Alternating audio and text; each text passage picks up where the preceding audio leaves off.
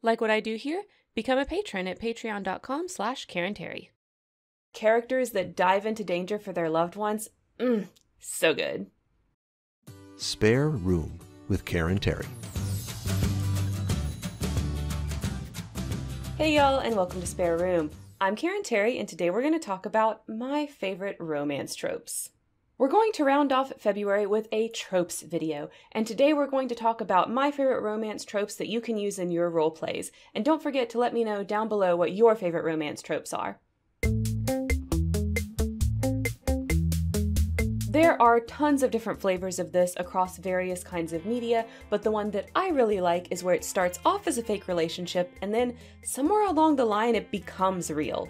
I like it especially when both parties enter into this knowing it's fake and mutually agree they're going to do this for some plot reason. Maybe one character needs a date for something, maybe they're undercover and pretending to be married, or maybe it's some kind of legal motive like citizenship or insurance or escaping their current familial situation. Trying to help each other out, however, ends up turning into actual love. Aww. If you have one person deceiving the other, this can also be really fun. Maybe one person is trying to trick the other out of their money, or if you want to be really dramatic, out of their life. But then, oh no, they catch feelings and can't go through with the plot. This is another one that has tons of different iterations. Maybe it's a boss and an employee, maybe it's two characters that are part of rival clans or families, or maybe it's something taboo like adultery or kissing cousins. No matter what it is, society does not want these two characters together. But I do. This trope also often applies to May-December romances, almost anything involving a teacher, well, except another teacher, or if we're talking about supernatural, something interspecies.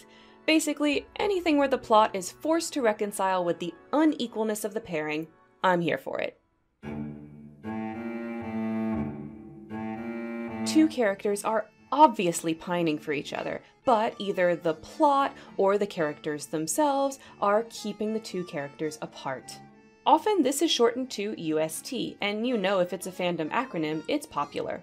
Sometimes this happens because the couple keeps getting interrupted by the plot. Sometimes it's because they keep fighting, or sometimes it's because they have a will they won't they going on. This is usually the more interesting ship of the given show, book, or whatever, because as opposed to the official couple, there's intrigue and interest here. You don't know if they're ever gonna actually get together, although oftentimes they do.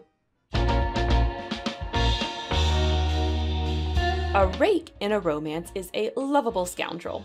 Sometimes they're more on the nice side, and sometimes they are straight up bad dudes. But either way, we love a reformed rake. This is a rake that starts out as a bad boy, but by the end of the story, they're firmly on the good guy's side doing the right thing. This is usually a critical step in them ending up with the object of their affection, as she's not interested in someone who doesn't care, or worse, is doing actual evil. And we love a character with a clear arc, so reformed rakes are great. Sometimes, however, the rake doesn't get reformed. Sometimes they're straight up enemies. But that doesn't stop us from wanting a romance.